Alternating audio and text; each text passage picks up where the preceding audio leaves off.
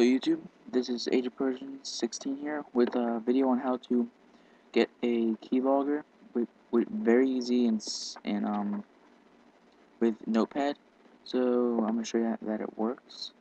This is what it looks like. Um, actually, I'm going to put it in my whoops.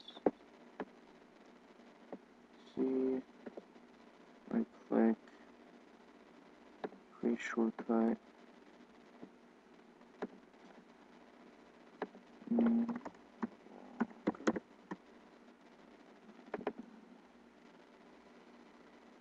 no, I don't like that one. Delete.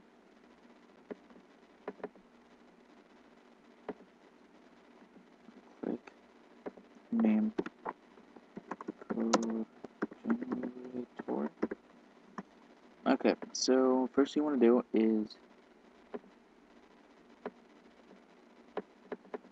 get this code.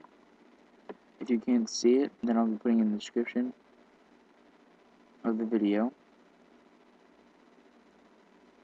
Then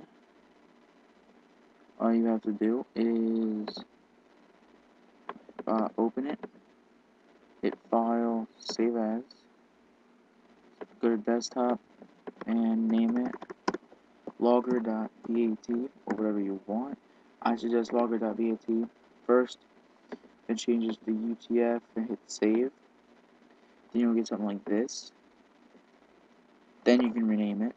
The only reason I chose code generation is because I'm gonna do it on my friend, and it's gonna be funny.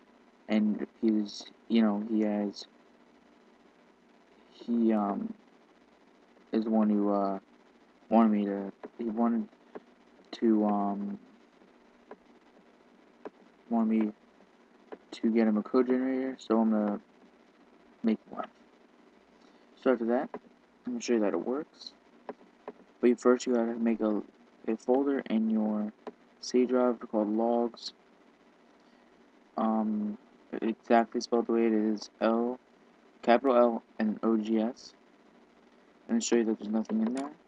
Well, there is something in there. I tried it earlier. So, you don't want to keep multiple ones in here because it will it will overwrite the one that you just did. So you just want to delete it or save it to another thing. And to show you that it works, there's nothing in here right now. This is my C drive right here. I'll go back into logs. There's nothing there. Perf logs. That's admin. So here.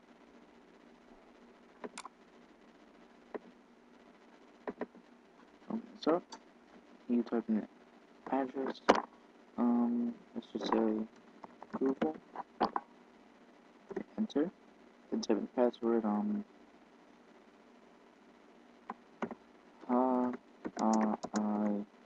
have a keylogger. And then hit enter. And then it'll just disappear. So, you open this up, go to logs, and here it is. Google, password, haha, I have a keylogger. Then, you can delete this, keep on doing it over and over again, and that's how you do it. Thanks for watching, please subscribe.